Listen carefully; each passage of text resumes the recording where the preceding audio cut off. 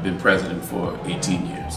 In order to run an event like Cup Match, it's a $1 million event. From one year to the next, for example, had Cup Match been in Somerset this year, the moment Cup Match was open in Somerset, we would start preparing in St. George's. It's a mammoth task. It's not only done by myself, but I have an excellent team of committee members as well as members of the club who, for 363 days, are organizing Cup Match for 2 days. But to actually walk out into that field on the first day of Cup Match and see all the families around and just having a look, I was in awe. It was a tremendous experience, one that every year it doesn't change. That is our tradition. We don't miss Cup Match.